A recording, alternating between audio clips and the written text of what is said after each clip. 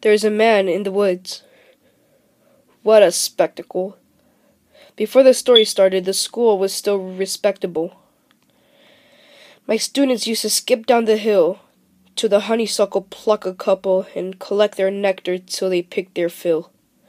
Except one obnoxious kid, Sid, who just watched them eat the flowers while he seethed and scowled, 'cause he didn't bear to share his sweet treats throughout our recess hours. I remember Sid saying, "There's a man in the woods." That's how the rumors began. Of course, Sid has spotted him first. The poor kids, he got them immersed in his spiel about a serial killer whose gun barrel glint hid said peril. A visit to the nurse, or worse, a hearse waiting beyond the dale. The children saw him everywhere. "Look! Over there! That man had Batman ears!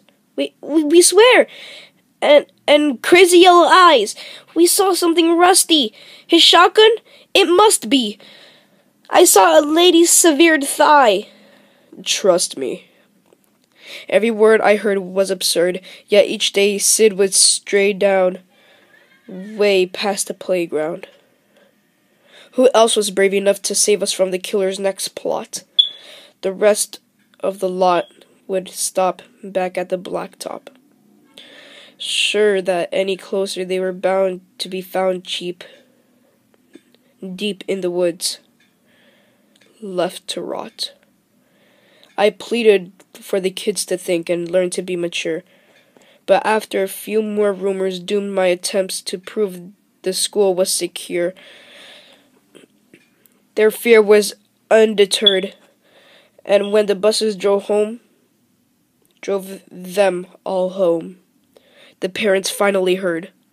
Everything just blew up. I received a wall of emails and calls full of shrieks, wails, and all, from terrified families who'd heard the word of the murderer and didn't like my lack of action at all. What was I supposed to do? Comb the whole forest? Yeah, right. Would you? That means I didn't care. That's not fair. The stories that worried you weren't true. Of course I would feel regret, but there been a real threat and I ignored it. And some poor kid got kidnapped while the kids were napping. But you couldn't admit that your good little kid would formulate a fib, so you ignored what I said. Your little angels could never cook up such incredible creations. An overactive imagination, maybe, but my kid could never lie. How dare I accuse a child of being dishonest?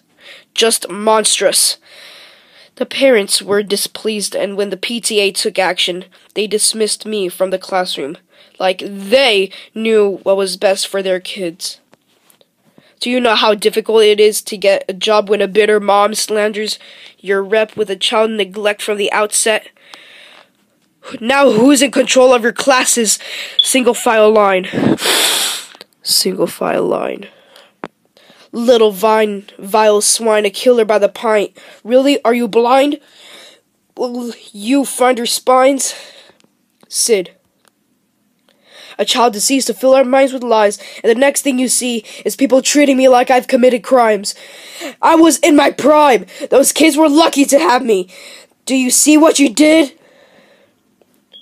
But I could play along. I can be good. Do you hear that, Sid? There's a man in the woods.